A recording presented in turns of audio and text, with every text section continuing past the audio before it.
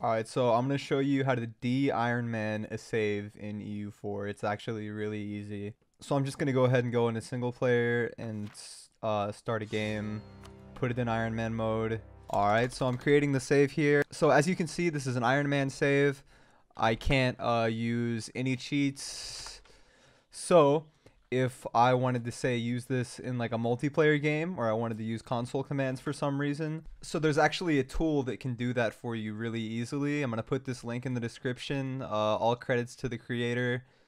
I didn't make this.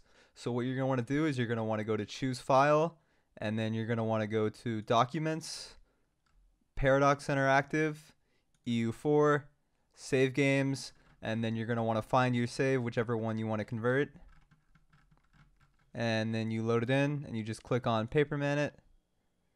Should say detected game EU4, and then you just give it a minute. You just let it run its course, and then as you can see down here, it's going to give you a file. It should say Paperman underscore whatever you name the save, and then all you do is you take that file and then you drag it back into your save games folder, and you can open up EU4 and the save will be there for you to play just like any other save. That's all. Subscribe.